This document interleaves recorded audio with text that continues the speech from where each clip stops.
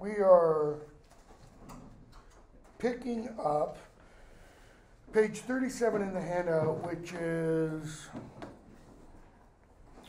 about line 1029. I'm actually going to go back to the beginning of Antigone's little speech before she's led out. Land of Thebes, city of all my fathers, O you gods, the first gods of the race. And you got a footnote. They're talking about their ancestry, they're being descended from Cadmus, etc. They dragged me away, now no more delay. They, meaning the guards, in through the guards' crayon, look on me, you noble sons of Thebes, the last of a great line of kings. Okay? Because Oedipus, however you want to pronounce his name, is descended from Laius, who ultimately is descended from Cadmus and a god. Okay, that's mentioned there in that footnote. So she's saying, I'm the last of our race. I alone see what I suffer now at the hands of what breed of men. And what she's kind of doing there is she's not contradicting, what's the other word I want? Juxtaposing her family line, her ancestry, her genealogy with Creon's. Because Creon isn't descended from that line. Remember, Creon is Yocasta's wife. Jocasta is married to Laius, but she's not necessarily a descendant of Cadmus and such. At the hands of what breed of men, all for reverence, my reverence for the gods. Okay? So again,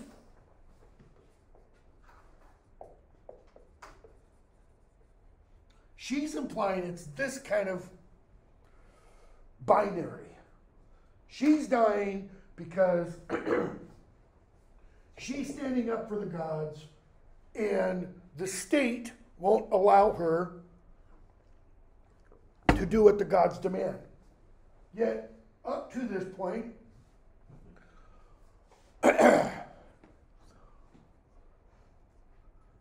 how has she frequently muddied, let's say, that so-called pure devotion? What does she mix it with? What else does she emphasize? Glory. So is it that? Is it that? Or is it a combination of the both? Or of the two? Okay? And then we get a long speech by the chorus, and you got a long footnote explaining the speech and what the editors have done because they've had to supply some information. Okay? Where the chorus compares her to various figures in Greek mythology, women who have suffered a similar fate, who've been walled up inside a cave, etc. Okay? And their speech ends, page 39, 1087 or so. But even on her, who's the on her? I'm trying to see who the her is. Go back. Can't find it. It's either Danae or Cleopatra. Danae, I guess. But even on her, the fates, the great everlasting fates rode hard, my child, my child. Okay? Notice the chorus is taking the gods out. Because the fates aren't the gods. The fate is different. And there are three fates, by the way.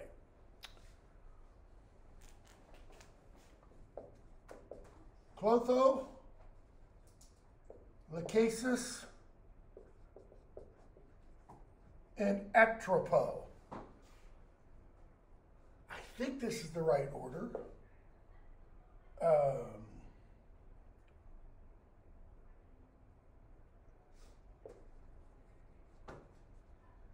Weaver or spinner,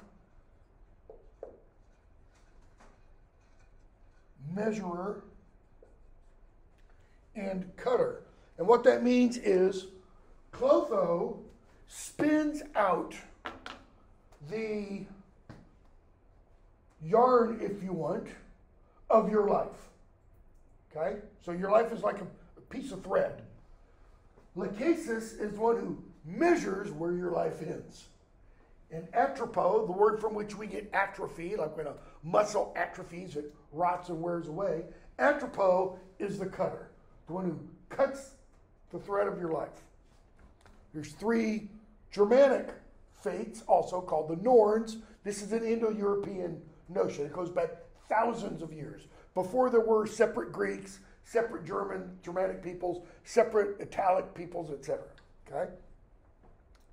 Tiresias comes in, led by a boy. Has Tiresias been called for? From what we know. Has anyone sent for Tiresias? Nope. He comes in on his own. And what that often means, I think that happens in a couple other Greek plays that I've not read for probably literally 30 plus years, is that he has a burden.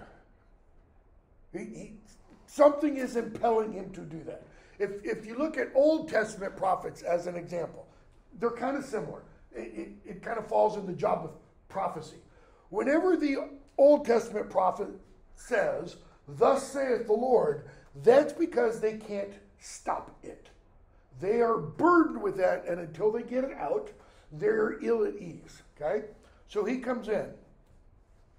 Lords of Thebes, I and the boy have come together hand in hand to see with the eyes of one, so the blind must go, meaning the boy has to lead him with a guide to lead the way. Crayon, what is it? Old Tiresias, what news now? I will teach you, and you obey the seer. Now remember earlier, Haman said something about not being too old to learn? And he says, if one can learn, then one can do what? What comes with learning? Change. Change. Learning changes a person, right? Or one can learn to change from what one learns. Crayon, I will. I've never wavered from your advice before. Remember, it was Crayon who Oedipus sent to get Tiresias before. In Oedipus the king. And it was Crayon who kind of defended a little bit Tiresias, partially because he and Tiresias were being charged with plotting against Oedipus. So he says, of course, I've never wavered from your advice before, and so you kept the city straight on course. Tiresias is telling us from the end of the play Oedipus, kind of to now, even when the intervening time when Antigone was, king, people took his advice. He showed how to rule. Okay? I owe you a great deal. Then reflect. My son. What does calling Crayon my son imply or do? He's not talking literal son. Master, pupil. Okay? He's kind of showing this power imbalance. Yes, Crayon's king, but Tiresias is the one with all the knowledge, all the wisdom. Then reflect, my son, you are poised once more on the razor edge of fate. Meaning, one step, and you crash and burn. But what is it? You will learn when you will listen to the warnings of my craft. Okay? And he talks about, your footnote tells you, the different ways that a prophet divines the future. Okay? Sees the birds, etc., etc. He does the burnt sacrifice, and then he says, skipping to 11:31, take these things to heart. Let me go back. That first stanza, 1104, beginning 1104, 1103, he talks about seeing the bird, the talons, etc., etc. So he says, I was afraid. I turned quickly. So that was one sign. Okay? So he does another means of what's called augury, okay, to determine the future. The next one is a burnt sacrifice. And he says, 11:14, not from those offerings over the embers slid a heavy ooze from the long thigh bones, smoking, sputtering out. The bladder puffed and burst, spraying gall into the air, etc., etc. The rites failed that might have blazed the future with the sign. In other words, this is not a good or auspicious sign. So I learned from the boy here, he is my guide as I am guide to others. That is, the boy told him what the burnt offering did. Didn't properly burn. If it didn't properly burn, then what do the gods think of that burnt offering? Nothing. Okay? If the gods aren't pleased, we won't be pleased. And it is you, 11:22 or so, your high resolve that sets this plague on Thebes. So notice, we kind of go right back to where we were at the beginning of Oedipus. A king has caused a plague. The public altars, sacred hearths are fouled. One and all by the birds and dogs would carry in, torn from the corpse. You're not letting Polynices be buried means the birds and the dogs are eating from that, and they're eating from that corpse is what is stopping all the offerings from being effective. What is Crayon really saying? He's getting to this. Who's right? Antigone. Antigone's following the old, unshakable, unwritten traditions. And so the gods are deaf to our prayers. They spurn the offerings in our hands, the flame of holy flesh. They're gorged with the murdered victims' blood and fat. Take these things to heart, my son, I warn you. In other words, he's not saying just think about these. He's saying let this get deep within you. Okay? Why? What does Crayon need? Does he need a change of attitude? No, he needs a change of heart. All men make mistakes. It is only human. But once the wrong is done, a man can turn his back on folly, misfortune too. And he seems to be implying, or he is saying, let me rephrase that. He doesn't seem to imply. He says, we can do what? We can change our fortune. Okay? We can change, in that sense, our fate. How? If he tries to make amends, however low he's fallen, and stops his bull-necked ways. What's meant by bull-necked? What's one of the things Oedipus was accused of? Stubbornness. If you've ever seen a bull is hard to get to change direction. Okay? It's not easy to just go left or go right. Stubbornness brands you for stupidity. Subtly, he's just told Crayon what? You're stupid. Pride is a crime. How is it a crime? He doesn't mean a legal crime. Like, U.S. Penal Code, whatever. It's a crime what? Against the gods. Because pride can lift one or can make one think, I'm like a god. No, yield to the dead. Give way. Never stab the fighter when he's down. Where's the glory killing the dead twice over? Really? How hard is it to kick a corpse? It's a lot easier to kick a corpse than it is to kick the person that became the corpse when they're standing up facing you ready to fight. That's his point. I mean you well. I intend good for you, Crayon. I give you sound advice. It's best to learn from a good advisor.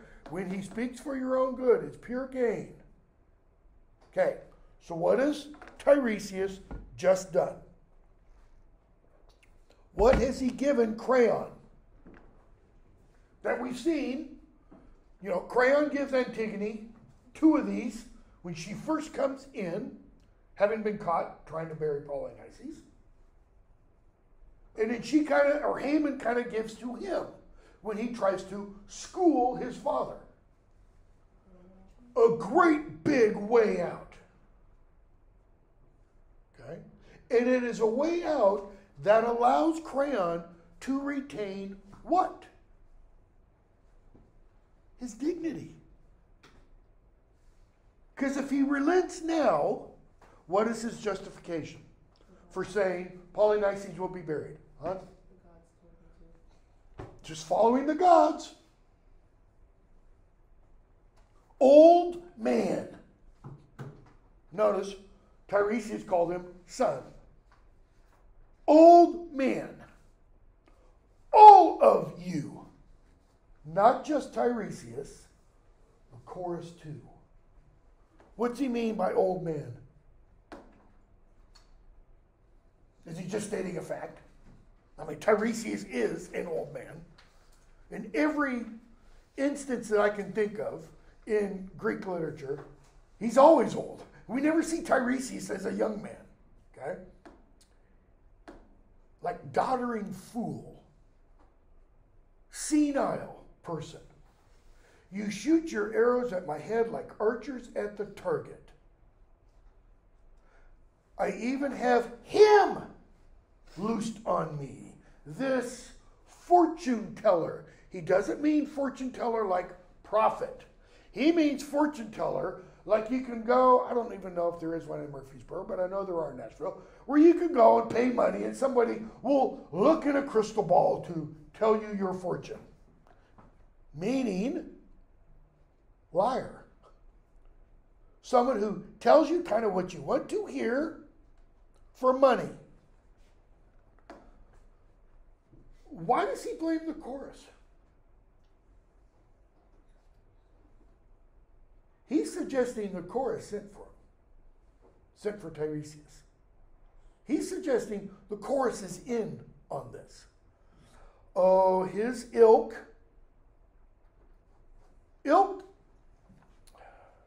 almost always has a slightly negative connotation.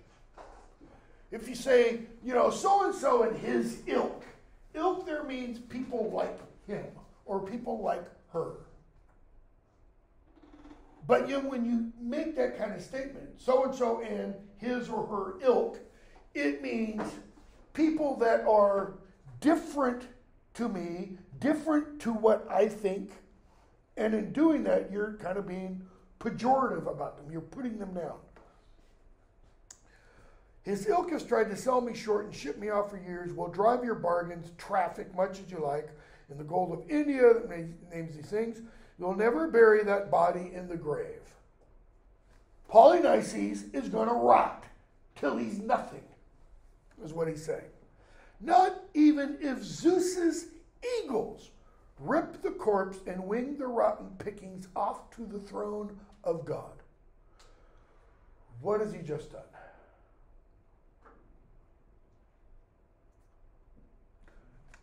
Not even if Zeus sends his personal messengers.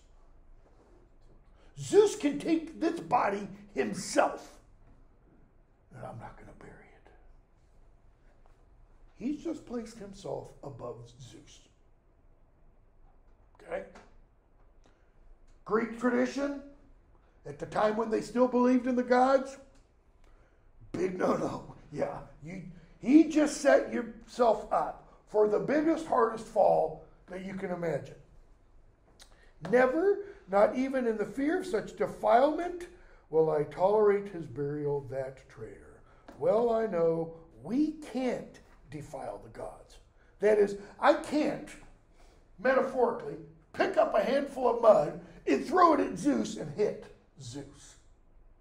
There's nothing humans can do to belittle or lessen or besmirch, he's saying, the gods. No, Reverend old Tiresias, and he means that probably sarcastically. Reverend just means worthy of reverence. Doesn't mean, like preacher. All men fall. It's only human. You're right about that. But the wisest fall obscenely. The wisest, Tiresias is supposed to be wise, when they glorify obscene advice with rhetoric. Fancy words, fancy arrangement of arguments, a logical persuasion, okay? All for their own gain. He's saying that Tiresias has come because he's going to get something out of this. Oh God, is there a man alive who knows, who actually believes? He doesn't get to finish because Crayon interrupts him. What now? What earth-shattering truth are you about to utter? Get to the point, old man. Who actually believes just how much a sense of judgment, wisdom is the greatest gift we have. Is there anyone who believes this? Tiresias is asking. Crayon. There are just as many men, I'd say, who believe that a twisted mind is the worst affliction known. Tiresias is saying, Crayon, you used to be what? Or you used to have a sense of judgment and wisdom, which is the greatest gift a human can have. Crayon is saying, your mind is twisted. You are the one who's sick, Crayon, sick to death. I'm not going to trade insults with the seer. You already have calling my prophecies a lie. Why not? You and all the brood of seers are in it for the money. And the whole race of tyrants lusts for filthy gain. That is, and what do tyrants want? Despots, included here, it's kings. Every monarch wants money. Are you aware you're speaking to the king? Yep. Who helped you save the city? In other words, you wouldn't have that kingship if it weren't for me. Okay? They go back and forth, and notice, just like in Oedipus, Tiresias has more truth hidden inside. And he's saying, don't push me. Don't push me. I don't want to say it. You will drive me to utter the dreadful secret in my heart. Spit it out. Just don't speak it for profit. Speak it openly. Speak it plainly. Just don't take money for it. He says, okay, here it comes. 1181. Know this too, learn this by heart. The chariot of the sun will not race through so many circuits more before you have surrendered one born of your own loins, your own flesh and blood, a corpse for corpses given in return, since you have thrust to the world below, a child sprung for the world above. Meaning, the sun won't set before someone born of you, okay, your offspring, will die. Ruthlessly lodged living soul within the grave. What's that referring to? Antigone. How's she in a grave? She's been taken to be walled up in a cave. A cave, because of the very definition of it, is what? Even if this door led into a cave, that means there's earth and everything all around it, right? It's underground, folks. It's underground. If it's underground and a body's put in it, it's a grave. Okay? So,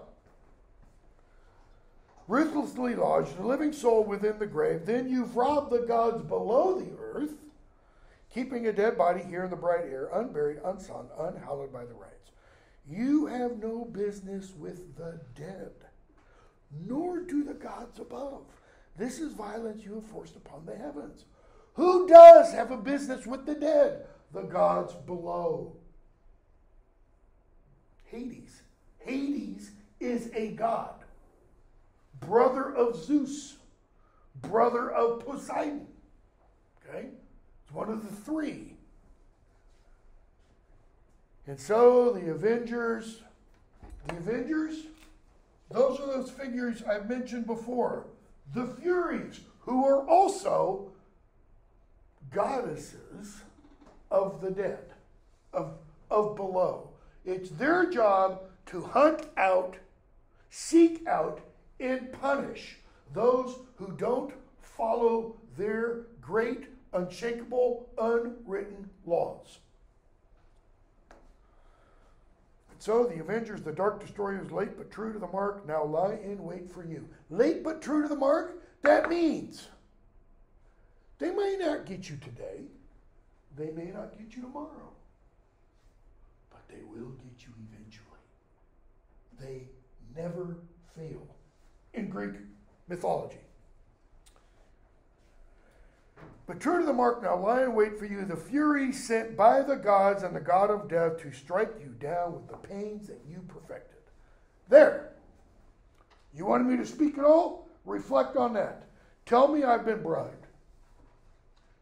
The day comes soon, no long test of time, not now, when the mourning cries for men and women break throughout your halls. Notice, not the mourning cries of men and women. These will be people mourning for dead men and women, or a dead man and a dead woman. Who do we assume that he's referring to? Who's the dead woman? Antigone, right? Dead man? Who said you will never see me again? Haman, his son. But there's going to be another dead woman. Great hatred rises against you, cities in tumult, all those mutilated sons and dogs have graced with burial, or the wild beasts, etc., etc. These arrows for your heart, since you've scratched me, like with tines of a rake,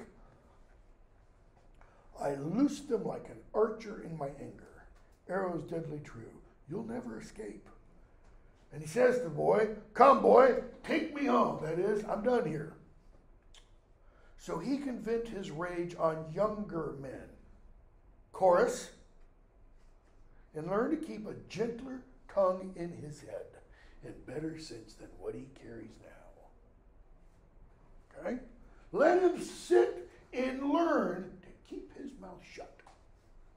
And he leaves. The leader of the chorus. Terrible prophecies.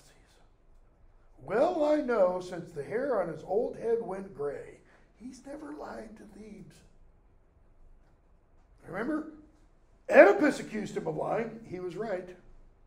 Crayon. I know it myself. Ooh, there's a change.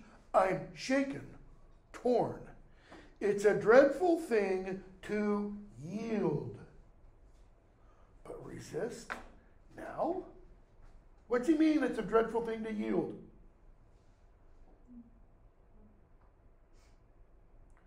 For him, Crayon, to have to reverse direction, to rescind his proclamation, to allow Polynices to be buried. But resist now? Resist what? Resist the gods? Resist the gods? Lay my pride bare to the blows of ruin? That's dreadful too. What does he think could happen if he gives in? If he yields? Well, you yield once. yield twice because people are going to expect him to give. I mean, look at Bailey. Kids start banging on the back of the seat, yelling, screaming, and okay, we're going to stop just this once, you know. The implication is it's happened more than once. Not the side road, but giving in. Crayon, take it now. That is, it's good advice. Take it now. You must. What should I do? Tell me. I'll obey. Why is he asking the chorus? Tiresias has already told him what to do. Go. Free the girl from the rocky vault. Notice what the leader of the chorus says here. Look at the order in which it is said. Go, free the girl from the rocky vault, and raise a mount for the body you expose. Why in that order? How long will Polynices' body remain dead? It's a stupid question, right? He's dead. He's not changing. How long does Antigone have to live sealed up in the cave? We don't know how much food and water she has. We don't know how much air is in the cave. If they go and bury the body first and then go and let Antigone out, she may already be dead. In which case, he's got two corpses now. That's your advice? You think I should give in? Yes. Quickly. Disaster sent by the gods cut short our follies in a flash. What's a folly? It's related to the word fool in foolish. Our foolish actions. Oh, it's hard. Giving up the heart's. What is the heart's desire that he has to give up? What's one of the hardest things to say to another person? 2 words. I'm sorry. I apologize. Because both of those mean I was wrong. The heart's desire is I want to be right all the time. But I will do it. No more fighting a losing battle with necessity. Another word for necessity is fate. If something is a necessity, it cannot be outdone. It cannot be gone around. It cannot be ignored or avoided. Do it now. Don't leave it to others. Why does the leader say don't leave it to others? You do this, Crayon. What happened when Laius and Jocasta left killing the little baby to others? Oedipus' fate. I'm on my way. Come, each of you, take up axes, make for the high ground over there quickly. That is, go to the cave. I, in my better judgment, have come round to this. I shackled her. I'll set her free myself. Now that's good. He's learning. I'm afraid it's best to keep the established laws to the very day we die. That is, not those laws. The great, unshakable, unwritten traditions, the higher moral law, so to speak. Okay? So the chorus gets a speech, talks about a variety of gods, a bunch of stuff that happens to people because of the gods, etc., and the messenger comes in. Neighbors, friends of the house of Cadmus and the kings, there's not a thing in this mortal life of ours I'd praise or blame as settled once and for all, or once for all. In other words, nothing in this world is permanent. Everything changes. Fortune lifts and fortune fells, the lucky and unlucky every day.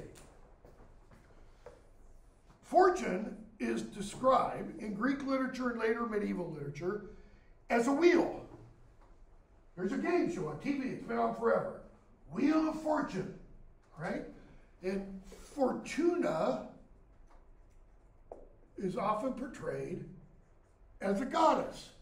And she stands there and she spins the wheel of fortune for each of our lives. Where do you want to be on this wheel? It spins in this direction. Probably on this side. Why? Because when you're here, this is when reversal occurs in tragic plays.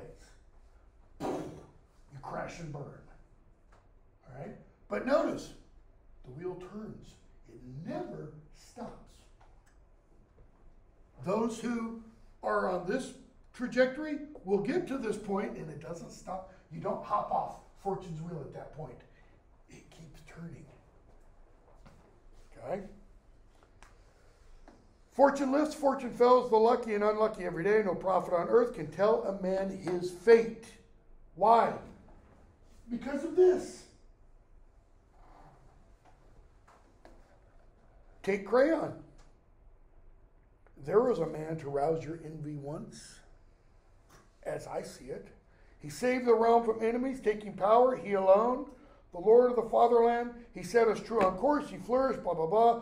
Believe me, when a man has squandered, back up. He flourished like a tree with the noble line of sons he bred and reared, and now it's lost, all gone. Thank you for getting rid of all the suspense, right? Suspense wasn't an issue for the ancient Greeks. Suspense wasn't an issue in writing, in literature, until probably 1700 or so. No writer really thought that much about building up suspense, so to speak. Okay? Believe me, when a man has squandered his true joy, he's good as dead. I tell you, a living corpse, pile up riches in your house as much as you like. Live like a king with a huge show of pomp, but if real delight is missing, I wouldn't give you a wisp of smoke for it. The leader. What? I mean, this messenger comes in from nowhere and delivers this little, mini sermon. What new grief do you bring? Dead, dead. And the living are guilty. Who's the murderer? Who? Of course, doesn't know what's going on. Haman's gone. His blood spilled by his father's or his own. Did his father kill him? His own. Raging mad with his father for the death. Oh, great seer. Tiresias saw it all, Eurydice comes in as the messenger leaves. Leader speaks.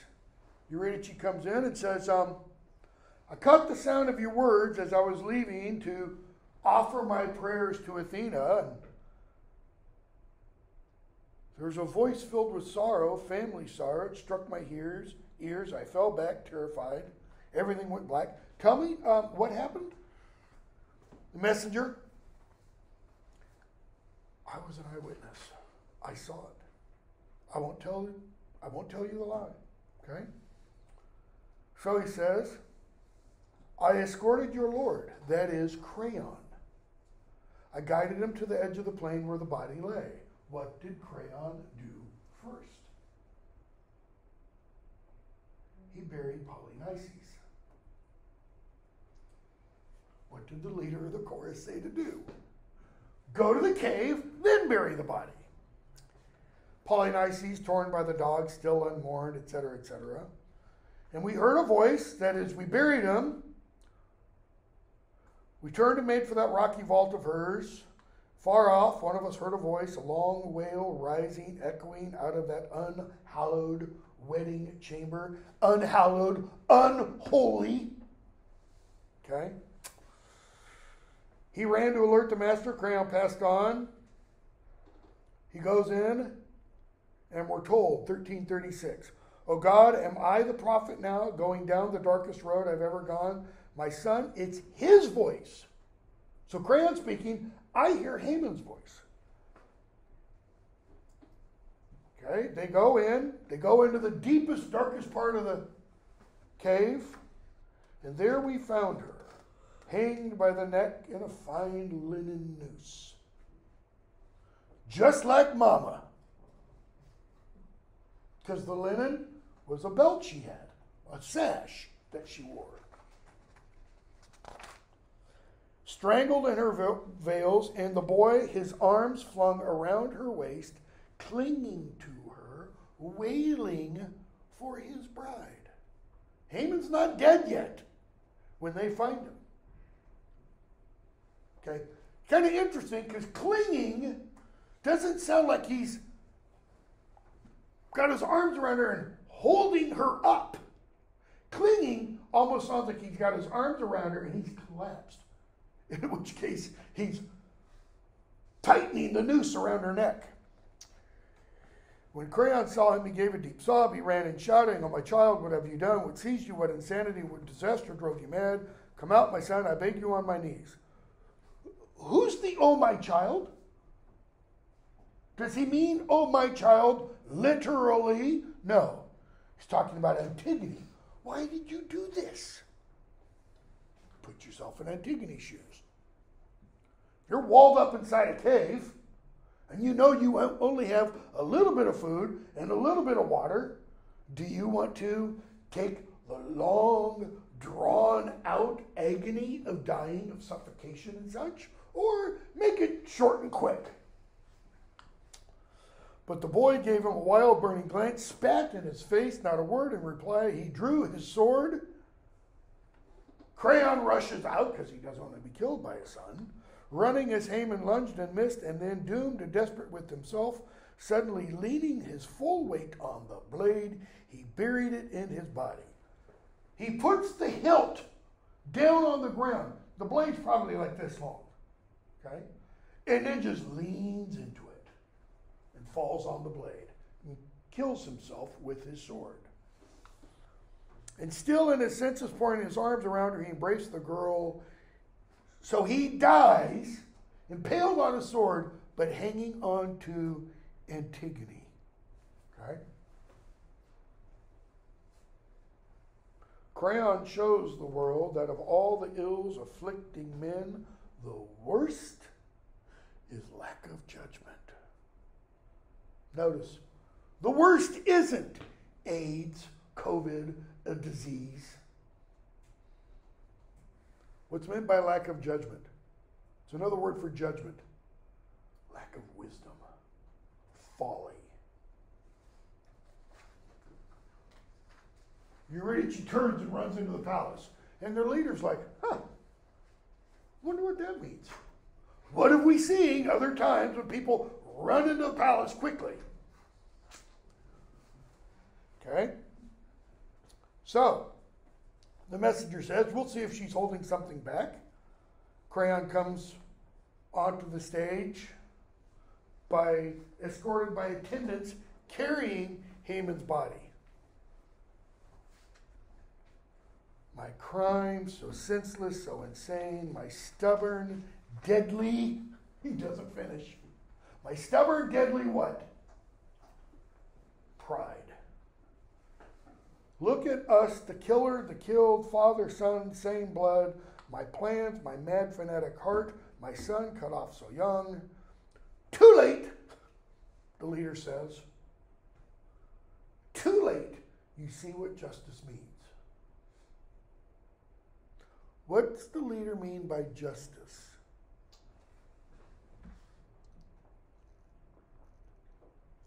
Was it justice that Haman killed himself? Is that what the leader means? This is the justice brought about by the Furies down below. It's implied. It's not stated that it's the Furies who spur Haman on to kill himself. Okay? But go back to the beginning of that. Too late, too late. What is the leader, and via the leader, the entire chorus, and via the chorus, all of Thebes doing at that point to Crayon's massively open wound? Here, let me get a big thing of salt and just, pour that all over. They're just rubbing it in. Wasn't supposed to leak. I've learned through blood and tears. Then, it was then when the God came down and struck me a great weight, shattering, driving me down that wild, savage path. The agony, the heartbreaking agonies of our lives. And the messenger says, hold that thought. I've got more agony for you. In the house. What now? Crayon asks. What's worse than this? Queen's dead. The mother of this dead boy, mother to the end, poor thing, her wound. No, no.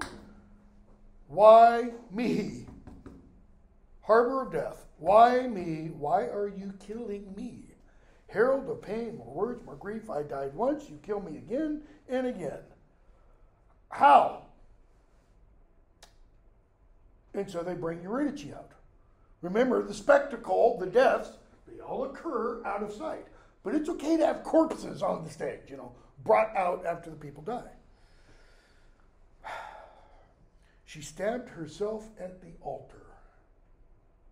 Then her eyes went dark after she'd raised a cry for the noble fate of Megareus, the hero, killed in the first assault, then for Haman, then with her own dying breath, she called down torments on your head. That is, O mighty furies, hunt Crayon down. That's what she does. Crayon, I shudder with dread. Why not kill me too? Come on, gods, come kill me. Yes, and the dead, the woman lying there, piles the guilt of all their deaths on you. You're responsible. She drove home. He says, what bloody stroke? How'd she do it? Slice her throat, slit her wrists? Nope. She drove home to the heart with her own hand. Once she learned her son was dead, and the guilt is all mine. I killed you all. I admit it all. Take me away quickly. I don't exist. I'm no one, nothing. Good advice. If there's any good in suffering, quickness is best when troubles block the way. Okay? Crayon kneels in prayer. Let it come. That is, let the suffering, and what he really means, death. What's he want? He wants quick death. He doesn't want to suffer. He doesn't want to draw it out like Oedipus did. It's implied that when Oedipus comes to his recognition and reversal, he's probably around 25, 30 years old. Oedipus doesn't die until he's old, 70s or 80s. He lives a long, drawn-out life, and every day is agony because he remembers what he's done. Okay? He says, let it happen now so I never have to see another sunrise. Leader, that'll come when it comes. That is, death will come in its own time. We must deal with all that lies before us, meaning every moment between now and then. You're going to see when we get to Hamlet, I've mentioned this before, Hamlet's going to say, the readiness is all, being ready, prepared for death. The future rests with the ones who tend the future, the fates. Crayon, that prayer though, I poured my heart into that prayer. I really meant that prayer. Surely they'll be kind of like merciful to me. Leader, no more prayers. For mortal men, there is no escape from the doom we must endure. What is the leader saying about the efficacy of prayers to the gods? Ain't gonna do you a lick of good. Take me away, I beg you, out of sight. A rash, indiscriminate fool. Okay, rash, right? He issues this decree, apparently without thinking about the great unshakable tradition. What's he mean by indiscriminate? See, our society has made the word discriminate bad. It's not bad. There's nothing bad about discrimination. Why? Because what the word literally means is to be able to tell the difference between things. I can discriminate between this desk and this desk. has a fake wood finish. This has a fake granite finish. They're totally different in that appearance. I can discriminate between this concrete block and this whatever the hell it is. Okay? It's probably actually sheetrock covered with plastic, because I used to make those when I was in college. We can discriminate between all kinds of things. Different people, different facial shape. It's not bad. And where was I? What were we told? What line was that? I lost my place. To discriminate. Oh, a rash, indiscriminate fool. He's saying, I wasn't able to discriminate between this, between himself and the city. Because what did he say? The city is the king's. He wasn't able to discriminate between himself and the gods. See, I think the final stroke, Zeus, get your you-know-what down here yourself and take that body, and I'm still not going to bury him. It's, all restraints off at that point. I murdered you, my son, against my will, you two, my wife, wailing wreck of a man, whom to look to. What does he mean, against my will? Did he desire the death of Haman? Did he desire the death of Eurydice? No. What did he do? What's my definition of tragedy? And I'm not saying that you have to follow it. When someone is forced to make a decision without having all the necessary information. What information did he possibly lack? Did he even consider the great unshakable traditions, the unwritten laws? No, he didn't. Okay? It's Antigone who has to remind him of that. Whatever I touch goes wrong. Once more, a crushing fates come down upon my head. The messenger leads him out, and as with every Greek tragedy, the chorus gets the last word. Why? Because the chorus gives us essentially the moral. Here's the parting shot. I want you to think as you are leaving the big amphitheater. And bear in mind, when this play was produced, there were probably 14,000 people sitting on concrete stone steps. Okay? Out in the open. Wisdom is by far the greatest part of joy. That is, wisdom is an aspect of joy. And reverence towards the gods must be safeguarded. Not just those gods, but those gods. The mighty words of the proud are paid in full with mighty blows of fate. What are the mighty words of the proud? Boasts. I can do it. I don't need assistance. I don't need help, etc. I am the smartest one. Okay? What happens? Fate knocks you down. And at long last, these blows will teach us wisdom. In other words, what do you need? What must one experience in order to gain wisdom?